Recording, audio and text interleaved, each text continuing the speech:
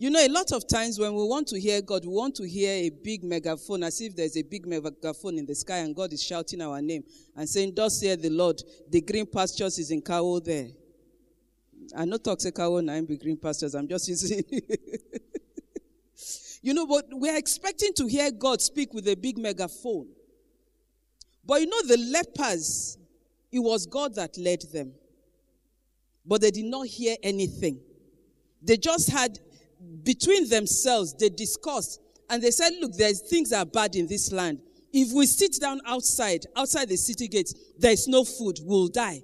If we go into the city, there is no food, we are going to die. So what's the option? Let's go to the enemy's camp. Let's go to the enemy's camp. They were talking amongst themselves, but God was dropping a seed into their heart, and they were following the seed that God dropped. When you go to the enemy's camp, you'll get back all that he has stolen, and you'll enjoy it in the name of Jesus. They went to the enemy's camp, and they took back everything the enemy stole from them, because they heard the voice of God.